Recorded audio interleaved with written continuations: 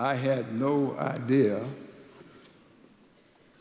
that when you stood up and simply read the best crime statistics I could put together for city and county, that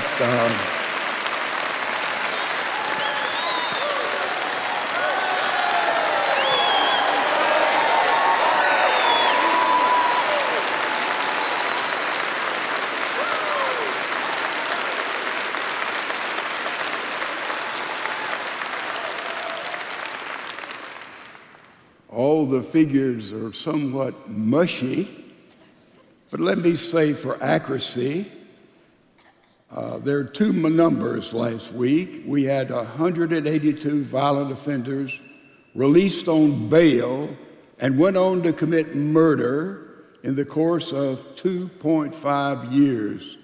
An unbelievable thing, that many on bail committed murder, and I didn't quote that accurately. And the latest number of backlog of criminals awaiting trial is accurately 44,369. To put this in perspective, let's look at the FBI statistics, which suddenly is also questionable.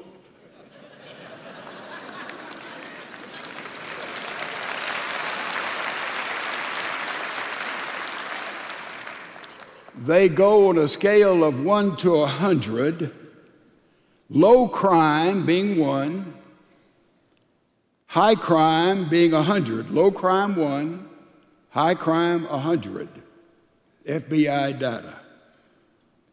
Violent crime is composed of 4 offenses: murder, manslaughter, forcible rape, robbery, and aggravated assault. We couldn't compare Houston with every other city, so I took Chicago. Chicago on this scale is 49.9. Houston is ahead, 50.4 in violent crime. The average in the United States for violent crime is 22.7. We are more than average violent crime in our city. Property crime as follows. National average, U.S. city, 35.4. Chicago, 46.3. Houston, 63.2.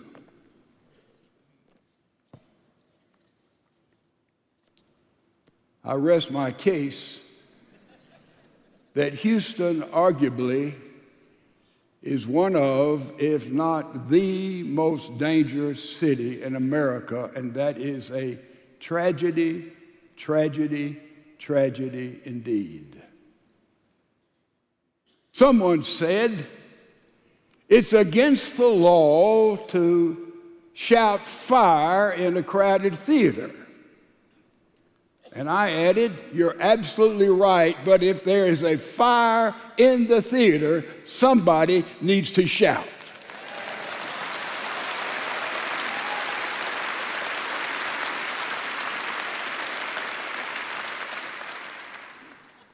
I redefined politics in its purest sense, if you'll remember. Mr. Webster talks about it, covering the whole complex of relationships between human beings who live in a society. That's a pure definition. On that basis, Jesus was in the relationship business. Right relationship with God, right relationship with ourselves, and right relationship with others. Therefore, Jesus was a great politician.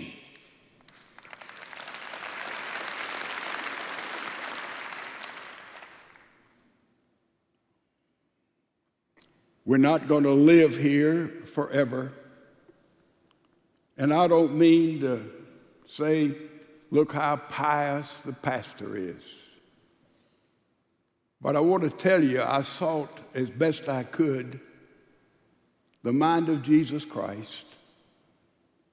And I just thought when Jesus was in the temple in Jerusalem, and the temple, you remember, in a theocracy composed of the political parties blended with religion, he saw the people being exploited in the selling of goods and animals, exchange of money, and on 2 occasions, he went in the citadel of religious and political power, took a whip, overturned the tables, and ran the rascals out on 2 occasions.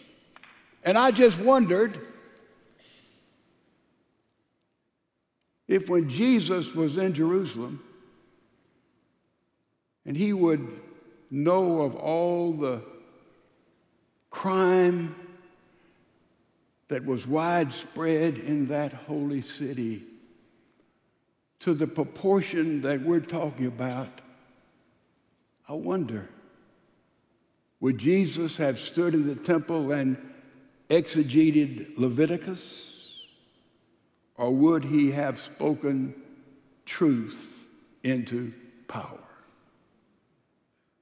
I don't have any doubt he would have spoken truth into power. Could we kneel together?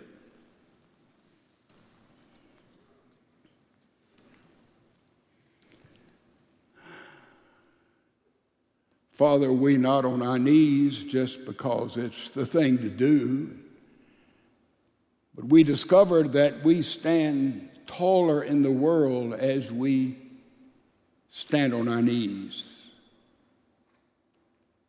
I pray, O Lord, that you will bring healing to our city, to our nation, and to our world.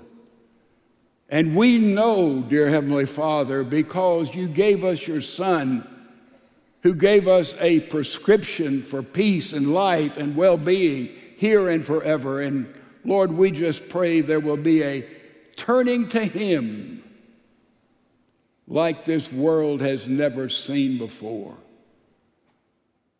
Lord, we are continuing in barracuda waters today as we seek to address from your book, from your word,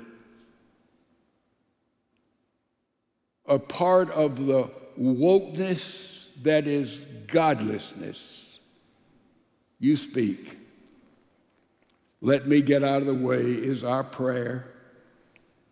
In Jesus' name, amen.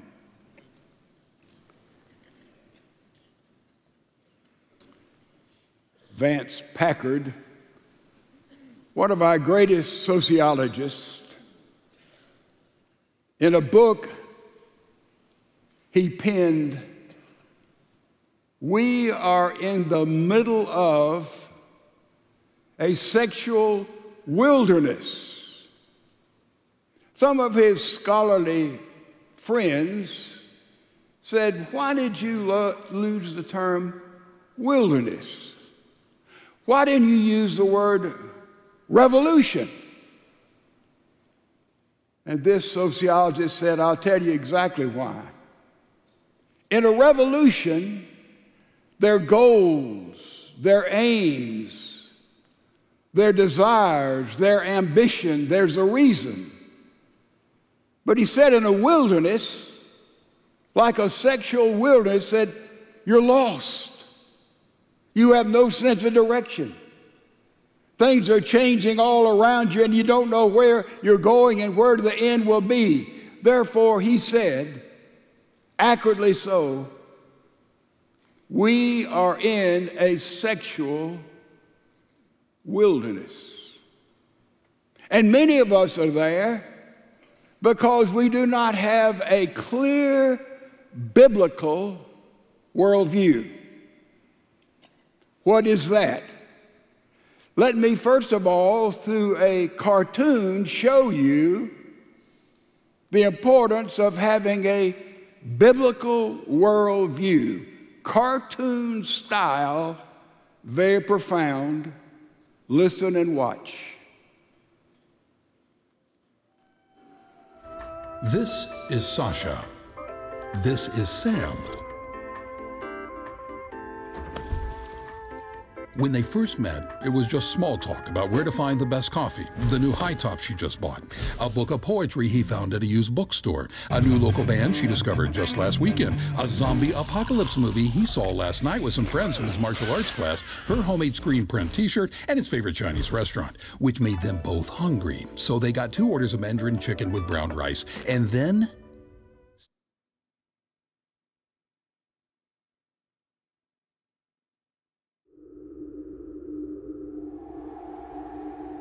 Whoa, that's deep. But in the real world, life's journey ends with an ending. When you die, you're done. Well, yes, your body no longer works, but your soul continues to exist, don't you think? Your soul? No, I don't believe in ghosts. We're physical creatures, material objects, just a collection of highly organized atoms. When your brain flatlines, that's it. Game over. So you don't believe in life after death? No. I mean, it's a comforting thought, but there's just no scientific evidence for it. I'd rather face the real world than believe in a fairy tale. Well, I agree with you, Sam. It's best to face reality. But it may be that life after death is reality. I mean, think about it. If life just ends at death, then everything we do or say comes to nothing. What meaning or purpose could our lives possibly have? Well, I guess my life has whatever meaning I choose to give it. I personally believe in truth, beauty, science, making the world a better place, saving the environment, freedom of speech, and, tolerance. Yes, that's all well and good. But what does all that matter if it ends in nothingness? What are your thoughts about God? Which God? There are millions of gods. The God that's in the Bible. It's been proven that the Bible is just a bunch of mythology written by ancient desert nomads. But, if faith in God makes you feel good, I won't argue with that. But I personally prefer a more rational, more open-minded approach to life. Here's what I believe, Sasha. You shouldn't think anything is true unless it's been scientifically proven. But has that belief itself been scientifically proven? Sam, you and I look at life very differently. Yeah, it's crazy. It's like we're from 2 totally different worlds. Not different worlds, different worldviews. A worldview is the set of lenses through which you see the world around you. It's a web of habit-forming beliefs that helps you make sense of all your experiences. Through your worldview, you interpret life in a particular way. It affects how you think, how you feel, and how you live from day to day. To understand what your worldview is, think carefully about the big questions of life. Does God exist? How did everything begin? Who am I? Why am I here? Am I living a good life? What happens after I die? Cabbages and puppies don't think about this stuff, but people do. Reflecting on these questions is part of what makes us human. In fact, every one of us has a worldview. What's yours? Big question. In the whole area of sexuality, where there's so much confusion, and all of us have been caught up in it. Every single person here in different stages of life. So let me say, if I ask anyone to stand up who has been absolutely pure in their thoughts, Jesus said, if you commit porneia, adultery in your heart, it is as if you had committed. If anybody here is absolutely, perfectly pure all the way through your life and all your sexual questions, you've had all of them answered, I'm not going to ask you to stand. Because if there is such an individual on this planet, if they stood, they would just go right straight into heaven. So let's start right there and understand that all of us have had and continue to have conflicting views, lifestyles, actions in the whole area of sex. Don't even nod your head. I think we agree on that. A counselor said that somebody walks in for counseling, you know two things. They have questions about God or about sex or about God. When I was a youngster, I don't remember the exact age, very young, I had female cousins, I had female friends in our neighborhood, and I played dolls with them. They'd have dress-up day, I'd put on lipstick, I'd put on a dress and walk in with my cousins and everybody would laugh. I did this on many, many occasions. I've even played paper dolls. Yeah, when I was a kid. My wife, Lisa, brought up in a family with 3 brothers. She played all the sports with them. And one Christmas, her folks took her to the mall. She sat in the lap of Santa Claus. And before Santa could say, little girl, what do you want for Christmas? She said, I don't want any more dolls. She said, I want a football uniform like Bart Starr wears.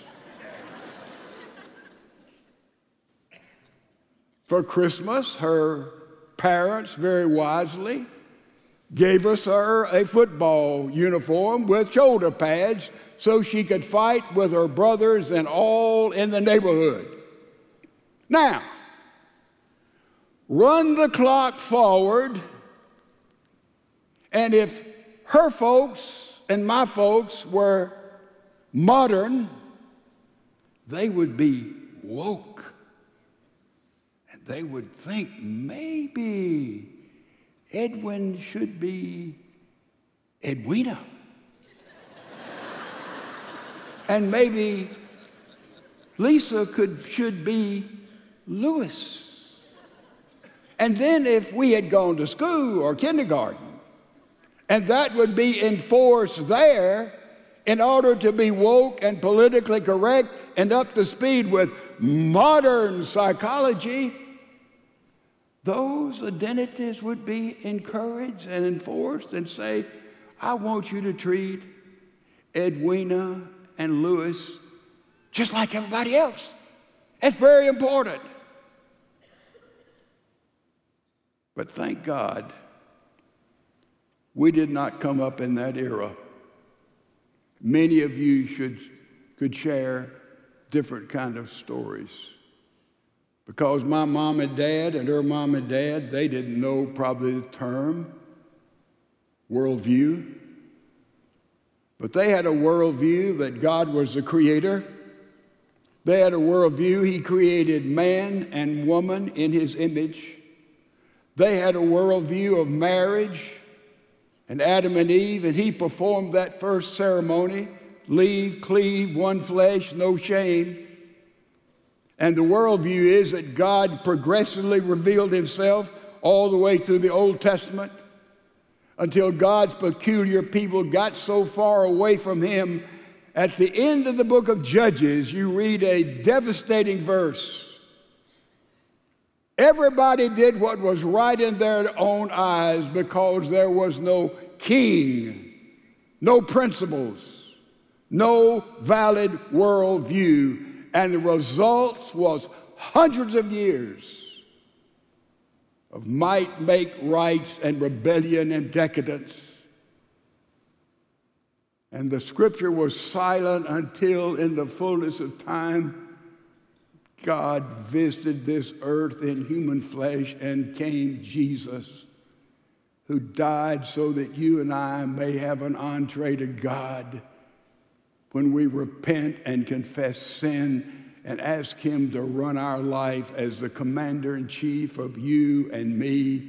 And we live in that expectancy that the day will come that as God brought history into being, he will bring down the curtain of history, and all who are in Christ will graduate to heaven, and there will be a new heaven and a new earth on this pristine world in which we now live.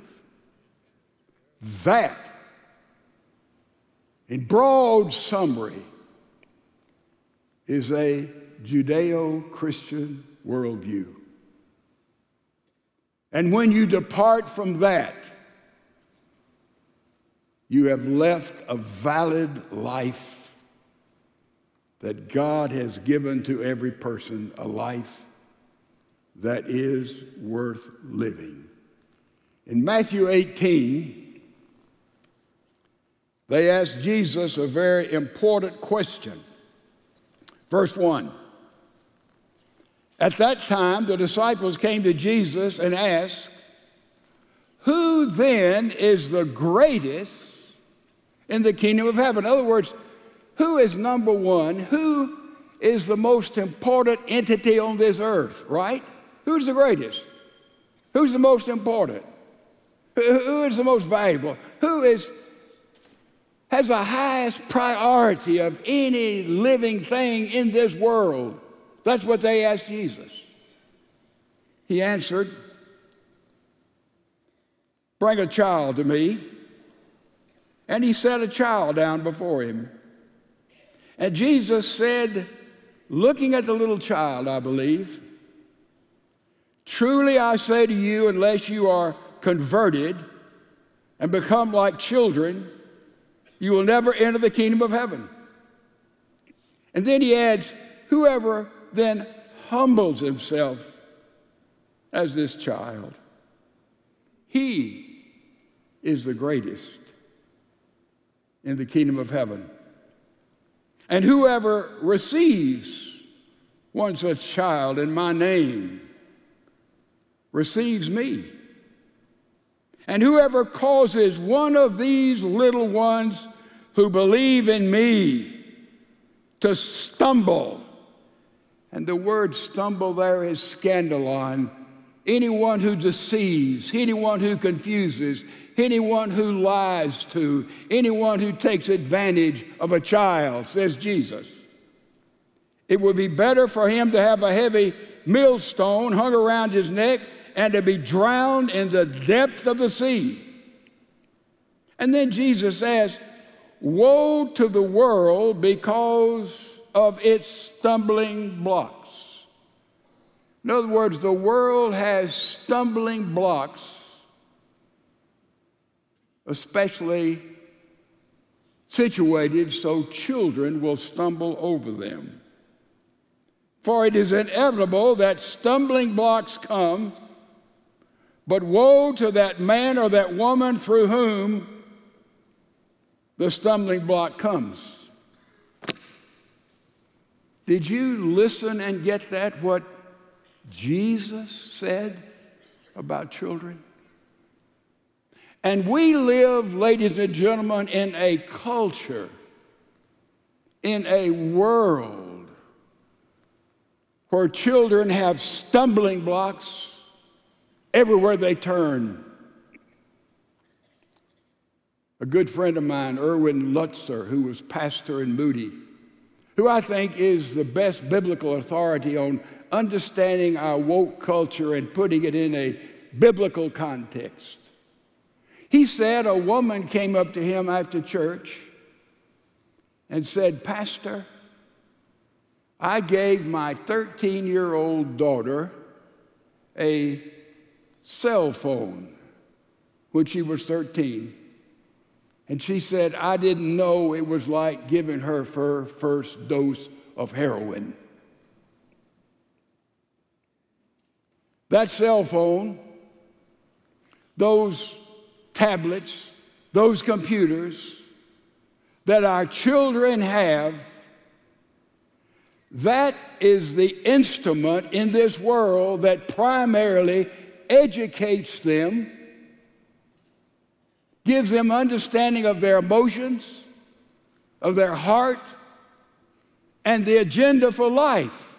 Now, you can debate that, but you'll be 100% wrong. That's this generation. Our children get their entertainment there. They get their information there.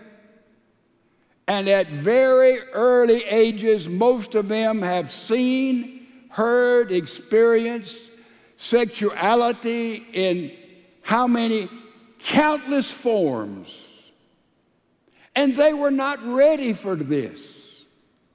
They were not ready. Dr. Ben Carson, close friend and brother of mine, as most of you know, one of the finest brain surgeons who ever lived. He operated primarily on children, Johns Hopkins. He explained to me about the brain. He talked about the legalization of marijuana. It sounds so great. He says, what happens with the legalization of marijuana to children and young people's brain is absolutely tragic.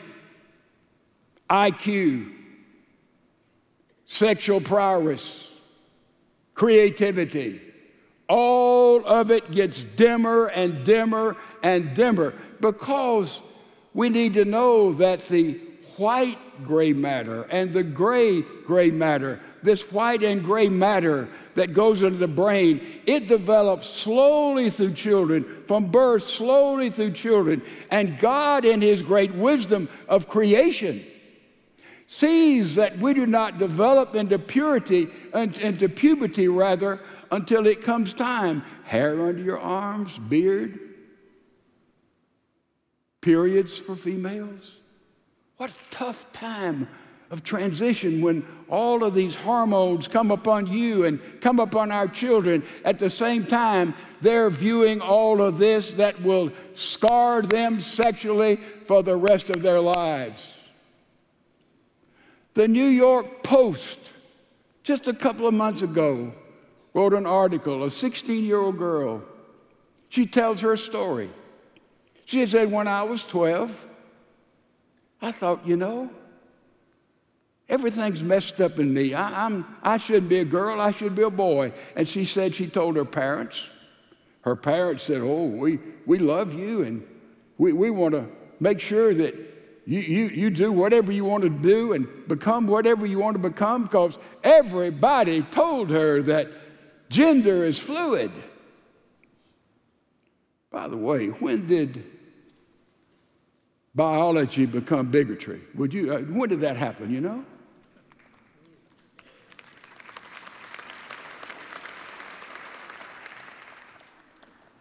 She said, when I was 14, I began getting repressants of my femininity. I began to get steroid, on and on. She said when I was 15, I had a double mastectomy, waiting for a hysterectomy. Now, if you think this is rare, only in New York, wake up! Wake up! These operations are very, very expensive and very profitable for the surgeons and the doctors who play this deadly game. And in the article, she said, I'm now 16.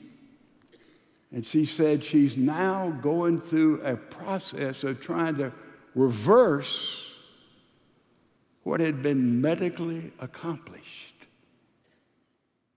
And she said, my life is in shambles. Now, interesting enough, in 2 European countries where this has been going along, believe it or not, longer than even the United States in great numbers of kids, 2 European countries have had wide surveys with literally thousands of people who have gone through sex-altering procedures.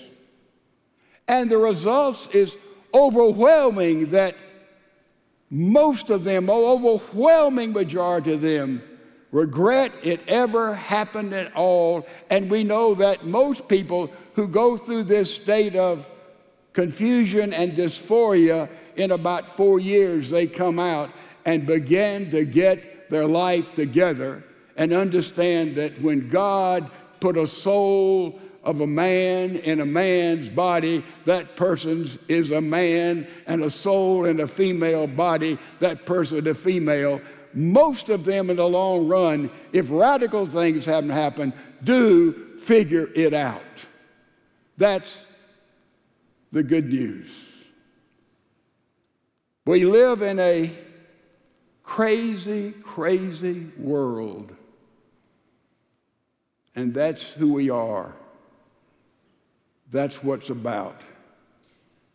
And it's a part of the deadly evil that we have here. I want you to listen to one of my favorite authors.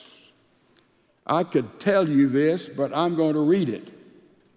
Dr. Peter Kreeft, Roman Catholic, teaches at Boston College, one of the greatest apologists for the Christian faith alive.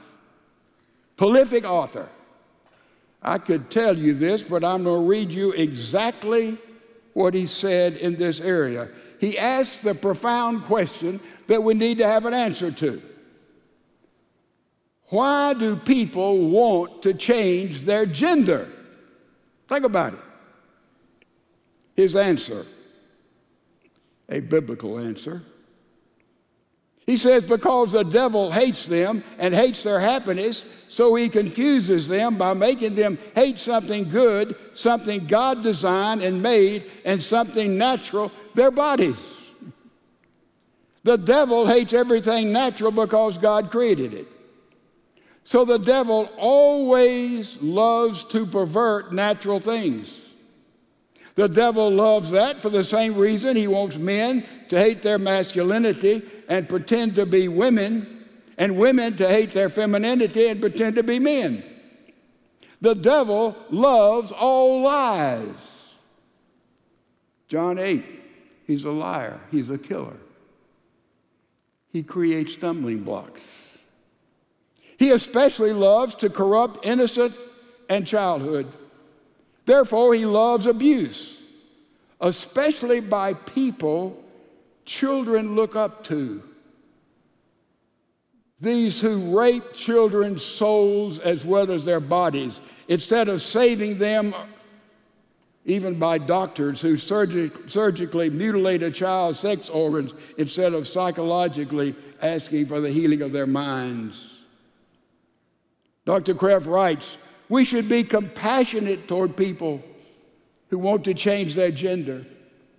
We cannot help them if we do not listen to them and understand them and feel that their souls are in the wrong bodies, that God made a mistake, that they know who they really are more than God knows. They need those struggling in these areas to find peace and unity in their identity. Our attitude towards transgender people should be the same as our attitude toward wounded soldiers. The church is indeed a field hospital on a battlefield. The church exists for the wounded. The church has only one qualification, and that is to be wounded. And ladies and gentlemen, in different sexual areas, we all qualify. Is that clear enough? Is that clear enough? Now, the many stumbling blocks that our kids have to face and stumble over, to tear down, jump over, go around, that's in our culture, they are especially found in our school systems. You know that if you hear what has happened in California or New York, Illinois, so many states in the curriculum, and even, I said, well, those are those left-wing progressives over there, and they're doing crazy things to corrupt the children and the agenda, what they're teaching at school. Thank goodness I live in Texas, but then I remember Austin, Texas.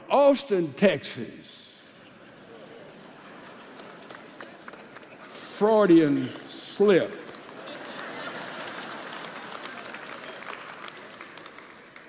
And I just bumped into something that in 220, the Austin Independent School District established a curriculum change. Listen, grades 3 through 8, Austin School District, our capital city.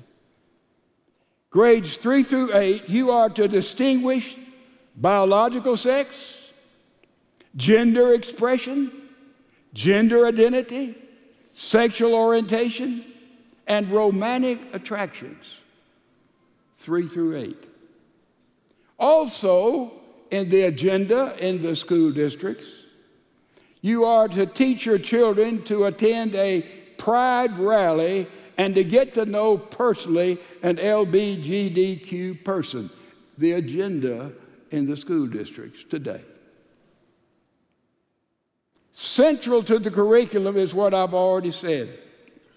Sex assigned to your birth doesn't necessarily mean the sex you are to live with the rest of your life. Well, that's over in Austin. In Houston, wait a minute. Did I hear about a drag queen story hour in the libraries of Houston? Did you remember that? And remember the PR that they put out about it. This isn't verbatim, but it's close. It says this will increase your children's understanding of literature. It is free. It is family friendly. And it will help you raise your children by hearing a drag queen, that is a male who has taken the identity as best they could of a female, tell stories to your children. You know, that was paid for by the taxes of the city of Houston through the library, a drag queen. I wonder what happened there. Do you know what happened? Let me tell you what happened. They discovered that this 32-year-old drag queen telling stories to children in the library was a registered sex offender and evidently had raped an 8-year-old boy. Oh, yeah. And the library said, oh, we didn't do our due diligence. This is a great idea. We'll get back to you and attempt to do it again. Right here in perhaps the crime capital of America, Houston, Texas. So don't get too pious. There's no room for piosity in the whole area of sexuality in your life or in my life. The bottom line is, how do you raise lambs in a culture of wolves? Did you get that? How do we raise lambs in a culture, everywhere you look, of wolves? I looked up, how does a lamb defend itself? How do sheep defend themselves? They seem to be helpless to me. There aren't any claws. They can't run. They won't even drink moving water. How do we keep the wolves of the culture shearing our lambs before they're old enough to know what's going on in the whole confusing area of human sexuality? How do we raise lambs in a culture of wolves? I said, you know, lambs can't defend themselves. But I looked it up and I found I was sort of wrong. They're slow. And they don't have any claws or they don't bite, but they do have some defense mechanisms that God has given to them. They have a keen sense of smell. Oh, way, way out there. They have a keen sense of hearing. They can hear the crumple of a leaf way out there. And an unbelievable sense of sight do these lambs. They can see for over 1,500 yards. That's 15 football fields in distance. And I thought about that. How do we raise lambs in a culture of wolves? But they have this kind of ability. I'll tell you what, we parents, those who are surrounded with children, let me tell you what, we need to develop our sense of smell. That gut feeling you have that something's not right with Billy or with Alice. You better exercise a keen sense of smell from your gut. We do around here because we see kids when we say the light has gone out. Hey, we notice it. All those in the business of bringing up lambs, you better develop a sense of smell. Also, you better learn how to listen. Don't talk so much. Listen, listen, listen. And ask God to help you to listen to those lambs. And then you have to see. Have to see who they're with. The families of their friends. Where they go.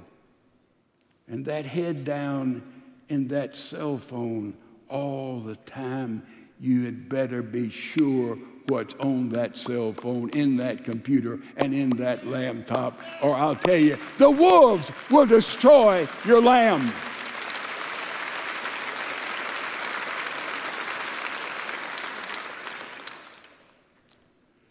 The lambs have one other defense mechanism. It's the shepherd. It's the good shepherd, Christ. It's a shepherd of mom and dad. It's a shepherd of godly, loving friends.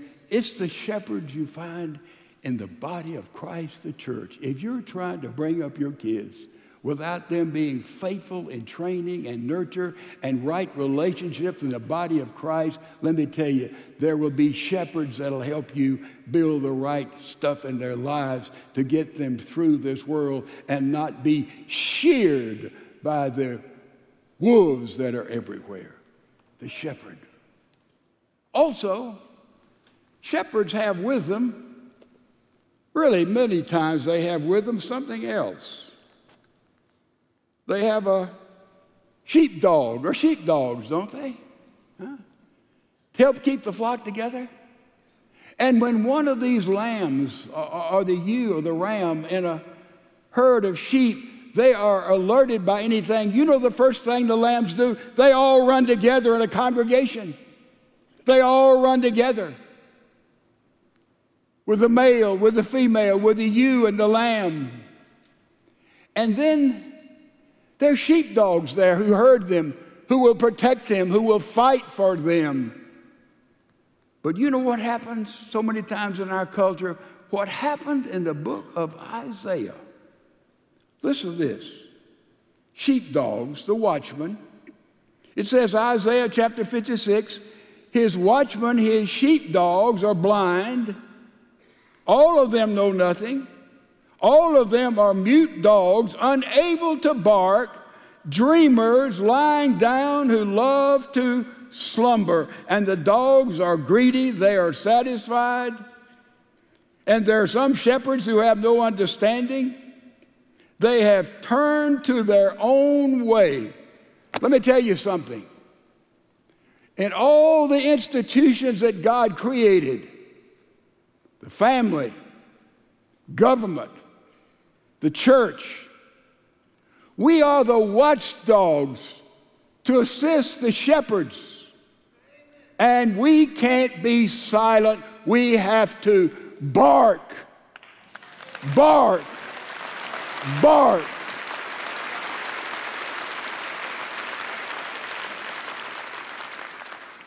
All of this craziness has been under the pietistic cover of, well, we have to love everybody. In weeks to come, this book will give us a clear definition of what love is, and it's a million miles from what the wokies would define.